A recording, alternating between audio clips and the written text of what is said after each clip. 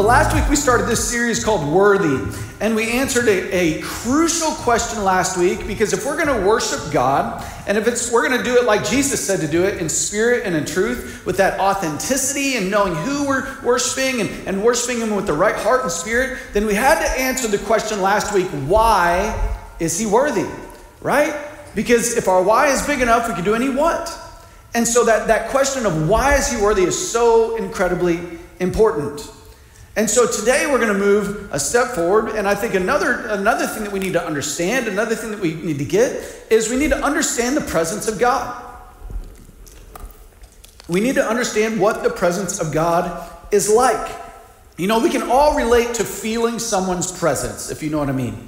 And just a couple examples before you think I'm getting really weird and strange on you. But have you ever felt somebody looking at you? Like you're sitting there and you just feel their eyes in the back of their head. Has anybody ever had that sensation or that feeling before? I know that I have. Or here's another example.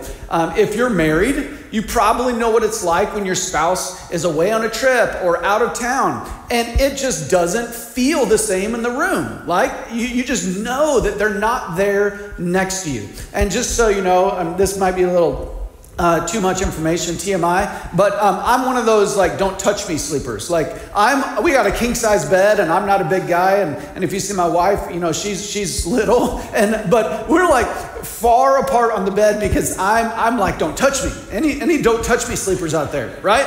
I'm too hot, don't touch me.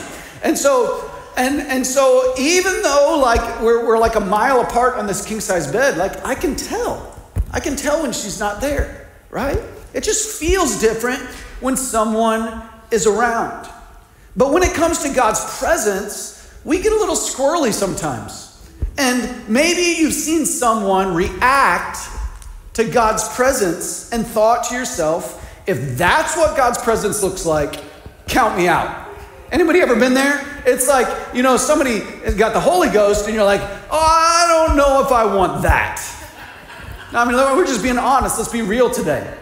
And so, there's a lot of preconceived notions. There's some misconceptions. There's a lot of it that we just don't understand. And so from the get-go today, I just want to make a confession. I don't get it all, and I'm still learning. But that doesn't mean that we shouldn't understand what we can know about the presence of God. And so that's what we're going to do today. It's kind of a sticky issue. And so we have to we have to be careful to balance out what our experiences have been with the Word of God. Because if you're experiencing something and you call it God's presence and it's not biblical, then guess what? It was probably the Indian food you ate last night, or the pizza, or something is just getting to you. I'm thinking I said that because I ate Indian food last night and it was so good. But right thinking leads to right living. And so we need to think right when it comes to the presence of God. We all have 5 senses, and you've probably heard this before. We have touch, we have sight, we feel things, we have taste, and we can hear things. And if you have all those 5 senses today, you can give God glory for a miracle, right? Because some people don't have them all. And so that's a really cool thing. God gave us these. They're gifts from Him. They're definitely a part of experiencing the presence of God, but definitely not all of it, right? God sometimes shows Himself in ways that we can sense, but when He doesn't, it doesn't negate the realities of who He is. It's hard to understand something you can't see. And I think every person, no matter who you are, if you've thought about God very much, if you thought about Jesus, you're man, it's kind of hard to believe in something that I can't see. And if you've asked that question, you don't have to feel bad. You don't have to feel less spiritual than maybe the person next to you because they're so confident in their faith. No, it's a really normal thing. And so it's hard to believe in something that you can't see. And because we don't see it, many times as humans, we reduce the presence of God to what we can sense with our 5 senses. But what if, and this is the question I want you to really wrestle with this morning, what if God's presence was bigger than that? What if? Think about this. The same God and the same Spirit, God is Spirit, and so the same Spirit was there at the creation, right? He was there before the world began. He was there. The same God, the same presence of God was there at the fall in the garden when Adam and Eve ate that fruit that they weren't supposed to. The same presence of God was there at the flood, Noah and the ark. The same presence of God was there at the Exodus when the Israelites were freed from Egypt. And if you don't know all these stories, hey, just bear with us. But man, they're great stories, and you should just check them out. The same Spirit of God was there in the exile when the Israelites were sent to Babylon. The same Spirit was there at the first Christmas when Jesus was born. The same presence of God was there at the crucifixion when God actually turned away from Jesus because Jesus took our sin on himself. The same presence of God was there at the resurrection when Jesus rose from the grave. I can't wait to celebrate that in a few weeks. Isn't it going to be awesome? Mark your calendars, April 17th. It's Easter. It's coming. But the writer of the Psalms in Psalm 139:7, he said, "Where can I go from your spirit? Or where can I flee from your presence?" And so even in the Old Testament, these guys had the sense that, hey, I can't get away from it. And then in Psalm 51 and 10 through 11, when David was he was praying this prayer of repentance. He had messed up. He had sinned. And what did he say? He said, "Create in me a clean heart, O God. Renew a loyal spirit within me. Do not banish me from your presence. And don't take your Holy Spirit from me." So we see this hunger to be in the presence of God, to be close to God. And so today, as we think about the presence of God, we got to remember that our worship must reflect the realities of the one we are worshiping. It's got to reflect who he is. And so let's look back through history one more time. You know, he was in the garden, right? His presence was there. He was there before the law was given to Moses in the Old Testament. If you've heard of the Ten Commandments, maybe you saw the old movie with Charlton Heston up on the mountain and getting the Ten Commandments. And it was probably something like that, but not probably completely like that, right? And God's presence was there. God's presence was in the Old Testament. And when you hear that, you're like, what does Old Testament mean? It means the Old Covenant or the Old Agreement that God had between him and the Israelites. And so in that agreement, God's presence interacted with the Israelites in a very specific way. God's presence was there in the New Testament, which is the back half of your Bible, in my opinion, where things got really good, right? The new agreement. And so just like there was an old way that God's presence interacted with the people, now there's a new way, there's a new agreement, there's a new covenant with how God's presence interacts with us. But sometimes because of our human nature, we're trying to worship God based on old covenant rules and mindsets. We do this all the time. And this is why I feel like this is such an important topic for you and me to understand today. We read this verse last week, but it says in Isaiah 29:13, "These people come near to me with their mouth, and they honor me with their lips, but their hearts are far from me. Their worship of me is made up only by rules taught by men." I don't know about you, but I don't want to be that kind of worshiper. I don't want to be somebody who just does the motions, that just goes through church and just checks it off the list and just does the things I'm supposed to do that people are teaching me. I want to personally experience the presence of God. Because he's not a God that is far off. He's not a God that can't be known. He is a God that wants to be known by you, and he knows you more than you know yourself. So he's an incredibly intimate and personal God. Let's look real quick. How has God's presence interacted with man throughout Scripture? He walked with them in the garden. I don't know exactly what that looked like, but that's what it says. He walked with them in the cool of the evening. He talked to men in the Old Testament. He wrestled with Jacob. How cool. I was a wrestler, so I always thought that story was cool. How cool would that be? He was in the burning bush talking to Moses. His presence was somehow in the Ark of the Covenant that the Israelites carried around. He was in the cloud by day and the fire by night that led them through the desert. He was in the tent or the tabernacle that they set up, and God gave very specific instructions. And hey, set this up, and his presence is going to live in that holy of holies inside of the tabernacle. His presence, we see, was, in certain places was a wind or an earthquake or lightning or fire or smoke or even a whisper. His presence was in the temple. Once Solomon got that temple built, God's presence resided there in the holiest of holies. His presence came through prophecy in the Old Testament, tons of prophets. And so all throughout Scripture, we see these ways that his presence was made known. And then his presence came and dwelt among us in the person of Jesus Christ, in flesh and bone. His presence was seen in miracles all throughout Scripture. His presence was seen in the book of Acts as a mighty rushing wind and tongues of fire on the heads of each of those 120 believers in the upper room. His presence was then seen through the ministry of Paul and the other apostles through the powerful and bold preaching of God's word. His presence is all over the place. And so it's helpful to define it as much as possible. But as you can see, it's hard to define. It doesn't live out by our parameters. God's presence doesn't answer to you and to me. It's bigger than that. He lives outside of time. He lives outside of space. He's not governed by our rules. But let's try.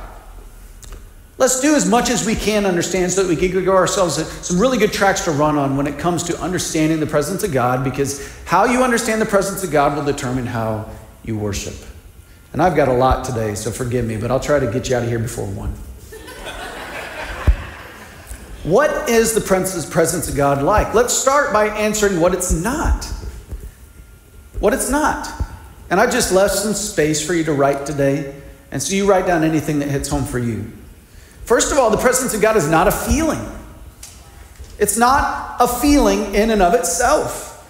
Now, I absolutely can feel the presence of God sometimes, but guess what? Not always. You say, Pastor, you don't always feel it when the presence of God is around? Guess what? No. Why? I'm just a dude. I'm just a guy. And so some people say, man, I really felt the presence of God at that church. I love it. I love it when people say that, like, that church is really anointed, as if God's not anointing other churches that lift up the name of Jesus. It doesn't really make sense. Can you imagine reducing the presence of the Almighty God to your feelings? 5 minutes later, you want pizza. It's not a feeling. It's not. Not only a feeling. You can feel it, but it's not. That's not the definition. What about this? The presence of God is not just music. It's not just music. As a matter of fact, get this. Neither Jews nor Christians formalized their music until 600 or 700 years after Christ ascended. It's not music.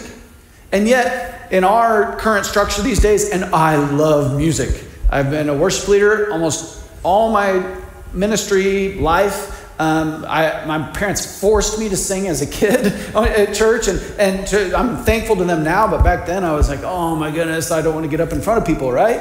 But I love music. It's awesome, and I definitely experience God's presence through music, but it's not music. The presence of God is not tied to a place. And man, this is something that we especially have to get deep in our hearts, right? It's not just in the Garden of Eden. It's not just in the burning bush, or the cloud by day and the fire by the night. The monuments in the Old Testament, the Israelites, they would build monuments to places where God met them or did something special, and they'd put up rocks, and it'd be like, man, God met us there. But God's presence isn't only there. God's presence didn't stay in the Ark of the Covenant or the tabernacle or the temple or the Holy of Holies. God's presence doesn't stay at church when you leave and go to work. It doesn't stay at camp. If you go to youth camp, it doesn't stay at that conference where you really felt him. It doesn't stay in that special service or that worship time. It doesn't stay in your prayer closet at home. It's not just tied to a place. It's not just tied to a style. It's not tied to, when you wear the special clothes or the priestly garments or the robes or when you sing certain songs. Like some people literally think that the presence of God only resides in a few certain hymns, right? God's not bound by that. It's not bound just by certain rituals or ways of doing things or certain traditions. God's presence isn't just tied to a certain physical posture. I've heard people before say, oh, I always worship God like this, or I have to bow down, or I have to dance, or I have to clap, or I have to raise my hands, or I have to get face down prostrate before God, or I have to run, no, you don't only experience God's presence like that. You know what all these things reflect? When we tie God down to just certain little things, and we're like, man, that's the way to experience the presence of God. You know what that reflects? It reflects Old Testament worship, the old way, where things had to be a certain way for God's presence to be there. Now, don't get me wrong. God's presence can be experienced in these ways. History proves it. We just went through all these things in the Bible, right? And guess what? You can feel God's presence. And guess what? During a song today, you might have experienced God's presence. But don't take the method through which you experience God's presence as the only way. He's not trapped there. And I just want to encourage you this morning that there's more. And these ways definitely aren't the only way. Guess what? There's a higher way. There's an even better way to think about it and to view it. So what it is. What is it? Let's write some things down. It's omnipresent, which means it's everywhere at the same time, always. Like the psalmist said, where can I go? Where can I go to get away from his presence? So God's presence is everywhere. It's available. And we're going to unpack that in depth here in a minute. It's purposeful. God's presence never just shows up so you can feel good. God's presence always shows up to lead you somewhere. And that's a huge thing. We don't come to church just for our conscience to get appeased or to feel better or just to get our guilt and shame lifted. No, we come to church because God is taking us somewhere and he's leading us towards something and he's got purposes and plan for your life that are good. God's presence brings healing, right? Man, when we're in the presence of God, we experience healing. Not always physical, sometimes, but he can heal your heart. He can heal your mind. God's presence is unbound. Whatever box you try to put it in, he'll probably blow up the box. He probably will because he's bigger than anything your mind and heart can ever comprehend. And so what is it now for us? Now it's really the picture of New Testament worship, which we're going to unpack. So what does that look like? We're going to fly through some scripture verses. Most, at least, of the texts are in your notes, but because of space on your page, they're not all there. They'll all be on the screen, and so follow along with me. In Hebrews 1 through 2, it says, in the past, God spoke to our ancestors through the prophets at many times and in various ways. But in these last days, he has spoken to us by his Son, whom he appointed heir of all things and through whom he made the universe. So the writer of Hebrews is basically saying it used to be like this, but now it's like this. And that new way is through the person and the presence of Jesus Christ. Right? And so that's a huge thing to understand, that it used to be one way, but now it's different. Let's continue. And then Jesus comes. Jesus comes on the scene. And Jesus said this to his disciples in John 14:15 through 17. He says, if you love me, obey my commandments. And I will ask the Father, and he will give you another advocate who will never leave you. Underline that. He'll never leave you. He is the Holy Spirit who leads into all truth. The world cannot receive him because it isn't looking for him and doesn't recognize him. But you know him because he lives with you now. Jesus was telling them, hey, I'm here with you now. And later he will be in you. It's building. So in the past, prophets, various ways. Now, Jesus. And now Jesus is saying, hey, I'm going to send you another one. The Holy Spirit is going to be inside. It's going to be in you. And so Jesus says this, and then a little bit later, Jesus dies on the cross. He goes to the cross to pay for the sin of all humanity.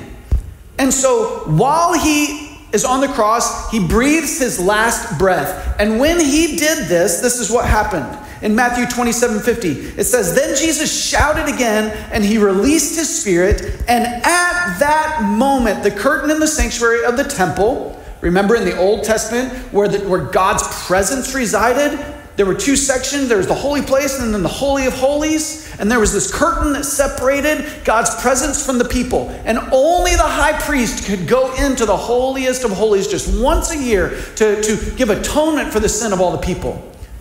And so I know that's a lot to take in, but that was the model. And so at that moment, the curtain in the sanctuary of the temple was torn in two from top to bottom. Newsflash, no human hands tore that curtain.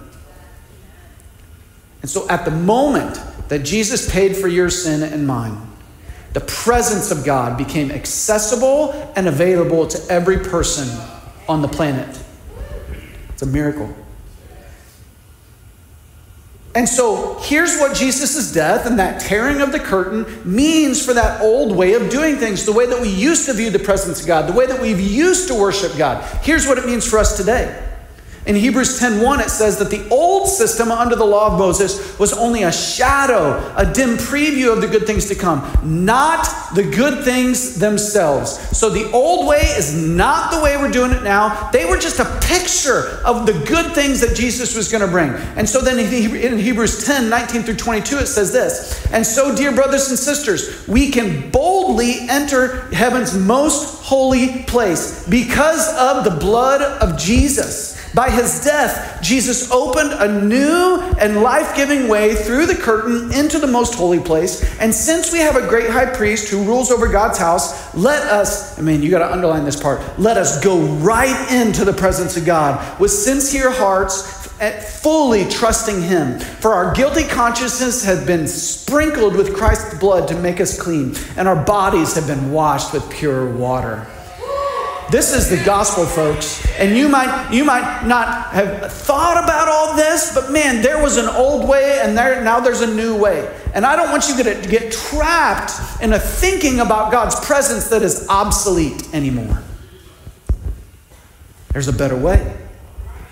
You can go right in to God's presence. And so here's the outcome of a spirit-filled life with constant access to the presence of God. Because you got to ask yourself, what does this mean for my life? If I have constant access to God's presence, it's because of what Jesus did on the cross, because he made such a sacrifice. What does that mean for me now? In Romans 8:11, it tells you, it says, "And Christ lives within you." So even though your body will die because of sin, the Spirit gives you life because you've been made right with God. The Spirit of God who raised Jesus from the dead lives in you. Let that sink in, church. The same Spirit that caused Jesus to resurrect, to come up out of that grave, for that stone to be rolled away, that kind of power lives in you.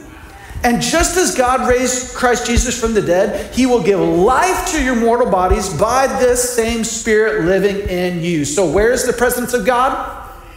It's in you. It's in you when you've surrendered your life to Christ. Amen. And so Jesus dies. 3 days later, he rose again. He hung out with his disciples, appeared to them over the course of 40 days. He ascended to heaven. And then in Acts 1:8, right before he goes up to heaven, he says, "But you will receive power when the Holy Spirit comes upon you, and you will be my witnesses, telling people about me everywhere in Jerusalem, throughout Judea and Samaria, and to the ends of the earth." Man, the presence of God is bigger than most of us give it credit for. It's not just a church service. It's not just a style. It's not just this or that. No, it's purpose. It's power. It's for you. And so a few things before we wrap up today. Number one, God's presence went from the outside to the inside. It went from the outside to the inside. Romans 8:11, it said, and Christ lives within you. Man, it's cool to be at the game, right? To be at it where everybody's going crazy. It's cool to be in here today. And you just feel the electricity in the room because everybody's excited and people are getting baptized. But how many of you want to know? It's one thing to be watching it from the outside. It's another thing to be in the tank, experiencing it. And if you've been baptized, you know what I mean. It's one thing to be at the game. Man, one time when I was a teenager, my parents, I was the youngest of four, which it kind of means that my parents kind of let me do whatever I wanted, right? Can I get an amen? All those baby children out there. And so I got to fly up to Minneapolis one time with my buddy to go to a Bulls game. I was like 15 years old. That's how we did it back then, right? And so I fly up to Minneapolis. I go to a Bulls game against the Timberwolves there because my buddy was at college up there. And so we met. And MJ was like the man to me when I was a teenager. I had posters in our room. And so I get to go to the game. And guess what? It was everything that I ever imagined. Really cool story. He was having a lights out game. And then after halftime, he doesn't come out on the floor. And we're like, I came all this way to see Michael Jordan, and now he's out of the game. He's not even on the bench. Where did he go? Come to find out later, somebody prank called and said that his mom was like sick and dying, and so he was trying to verify this. Turns out his mom was totally fine, and so then he comes out in the fourth quarter and scores like 15 points in the fourth quarter and just goes all crazy on the Timberwolves. It was awesome. It was one thing to be at the game. How many of you know, though, it's a whole other thing to be down on the court, experiencing it, to be there. Man, when I was growing up, I went to Cardinals games, and Ozzie Smith, he was my man. I'm a Cardinals fan. Sorry, Reds. And so I got to see him do the backflip. I was at the game, and Ozzie, who wasn't even a power hitter, hit the last home run of his career. And he hit it switch hitting, and it was super cool. It was cool to be there. But I'm sure it's way cooler for Ozzie on the field. Last year, I was at the Reds stadium with Kip. Kip took me to opening day, and guess who won? The Cardinals. It was so great.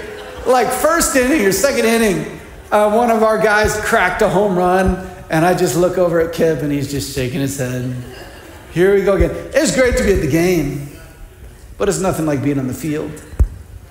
It's another thing for you to experience the presence of God. And this is what the presence of God does. It goes from outside to in. It's not just watching from afar. It's not just being a part of the church service. It's saying, hey, I'm going to enter in. I'm going to welcome the Holy Spirit, not just into the room, into my heart. What's it say in Revelation? That Jesus, it's like he's standing at the door of our hearts and he's knocking, and he just wants us to let him in. Right? Let him in. I don't want to watch from a distance. I want everything God has for me. And so an adjustment in your attitude and your view of the presence of God is that he wants to go from the outside to the inside. It's time to open your heart and say, God, I want to experience you. I want everything that you have for me. To come close, to rearrange, go all extreme makeover edition in my life. Right? Let him in. The second thing about God's presence is that it went from being available to some.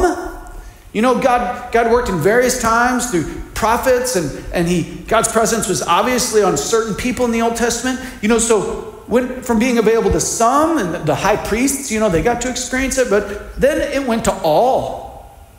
In Hebrews 10, it says, let us go right into the presence of God. Not just the priests, us. He includes all of us. Let's go. In Acts 2:4, there was tongues of fire on each head. Not just Peter's, not just John, not just those closest to Jesus, all of them. Not just the priests, not just the pastors, not just the leaders, not just those who never miss church. It's available to all. Number 3, God's presence went from showing up sometimes to never going away. And I think this is the biggest gift. Amazing. John 14 says, and I will ask the Father, and he will give you another advocate who will never leave you. Have you embraced that? That God's presence is available to you forever. It doesn't end when you leave the building. It doesn't stop when the music stops. He can go with you to your work. He can be at the golf course with you. He can be everywhere that you go. Right?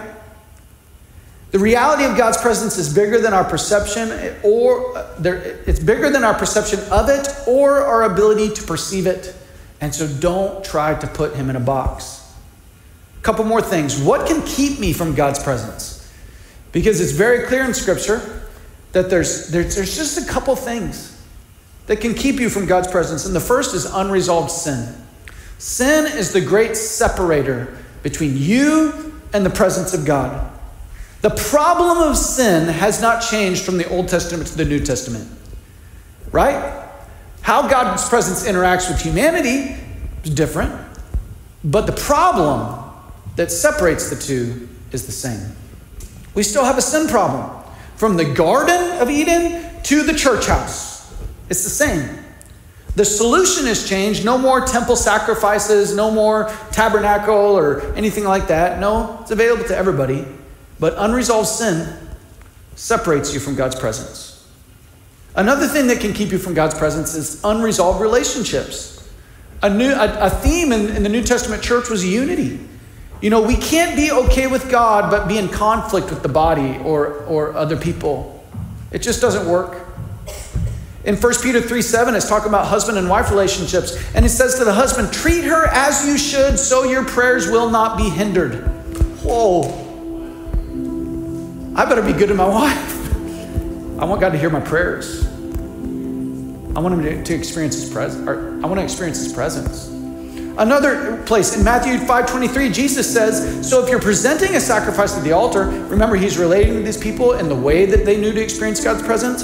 If you are presenting a sacrifice at the altar in the temple and you suddenly remember that someone has something against you, leave your sacrifice there at the altar, go and be reconciled to that person, then come and offer your sacrifice to God.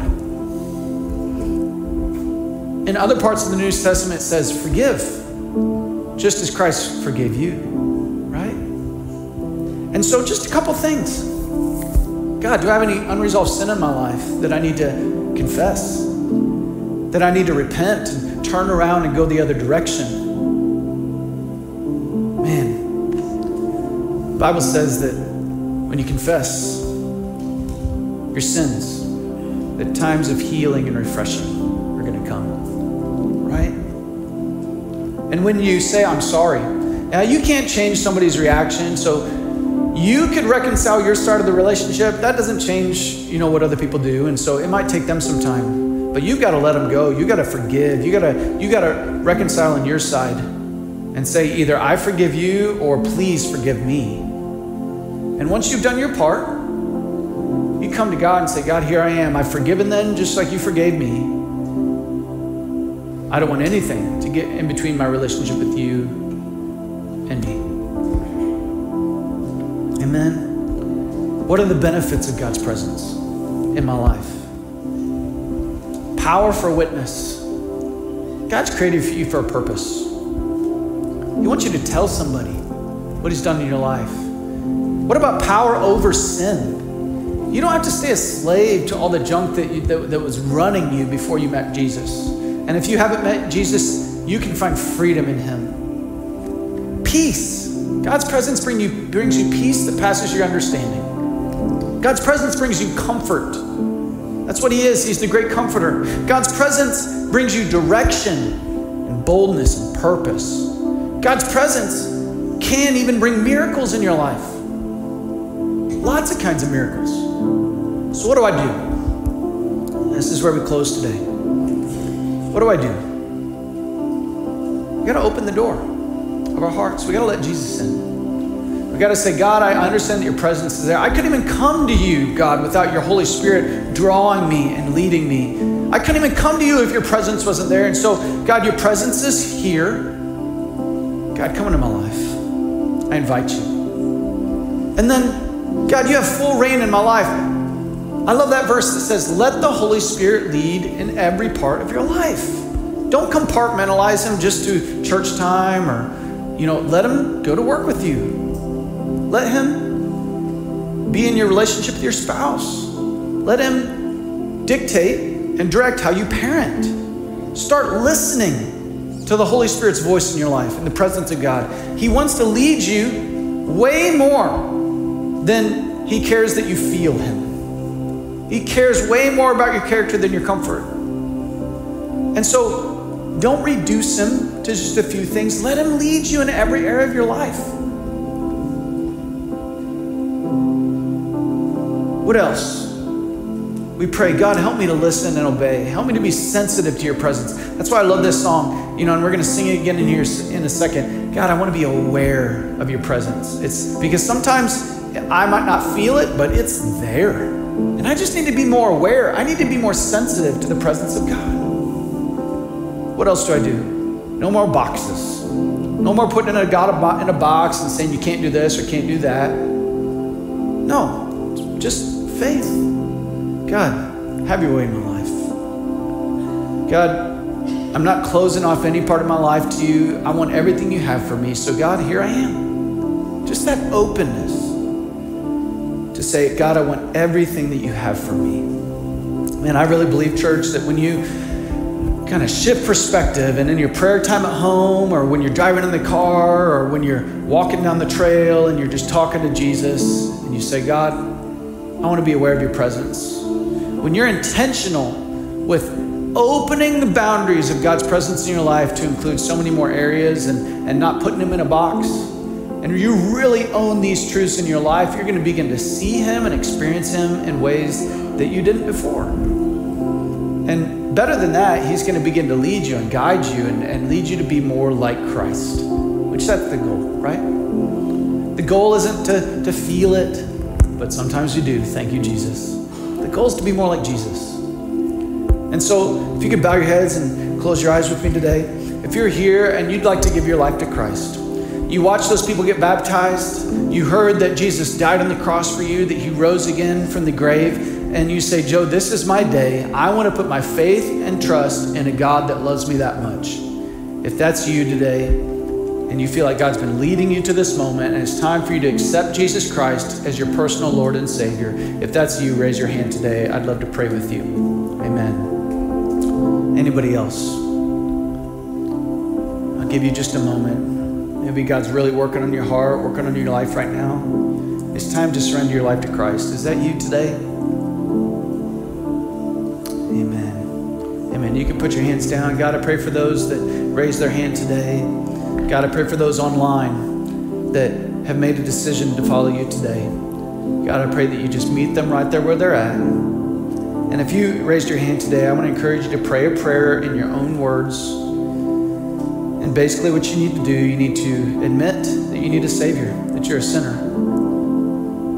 Confess that you're not right with God. And then invite Jesus to be your Lord, to be your Savior. Accept his free gift of salvation. Trust and believe that he died on the cross for you, that he rose again on the third day. And then commit that you're going to follow Jesus the rest of your life. Amen. You can do that right now in your own words. And as you accept Christ today, the Bible says that you become a new creation in Christ. The old is gone and the new has come. Amen. Amen. And based on God's word that we read today, Christ now lives in you. Isn't that amazing? Let's give them a hand today. Amen. Stand with me, church. We're going to sing just a little bit, just together. And if you're here today and you just say, Joe, I want to be more aware of God's presence. If that's you, just raise your hand. God, I thank you for your church. I thank you for those that want to be more aware, that want to just blow up the box that maybe we put you in with our own perceptions, with our own ideas. God, help us to understand that you want to be with us all the time, that your presence isn't bound by the confines of our understanding. God, help us to see you for who you really are, unbound, unchained, ready to work in our lives. You're available. God, you want to lead us and guide us.